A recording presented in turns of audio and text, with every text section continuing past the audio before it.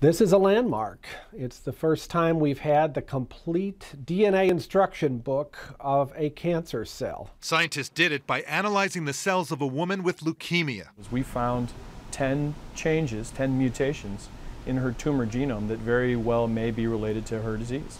This may revolutionize the most advanced type of cancer treatments, called targeted therapies.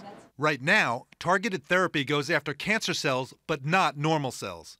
For example, the drug Herceptin works by selectively attacking a receptor found on the surface of breast cancer cells. In the patient with leukemia, scientists went past the surface of the cell all the way to the center, or nucleus, and examined the DNA, the blueprint for the entire body. By comparing DNA from the patient's cancerous cells with DNA from her own normal skin, the researchers found changes present in the genes of her leukemia, but not in the genes of her normal cells. What's new here is that entire encyclopedia of the cancer cell, which is 400 Encyclopedia Britannicas all lined up end to end, has actually been read out in its entirety for the first time for a particular leukemia.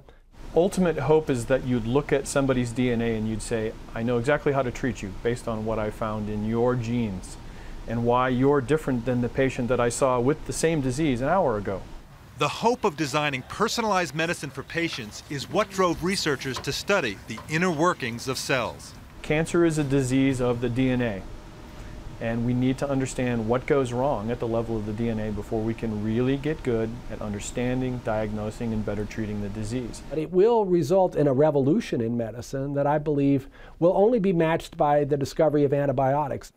This is still a research tool, and cancer patients shouldn't expect immediate treatments, but doctors hope it will have real-life applications within the decade. Katie? It's very, very exciting stuff. Jon LaPook, thanks, John.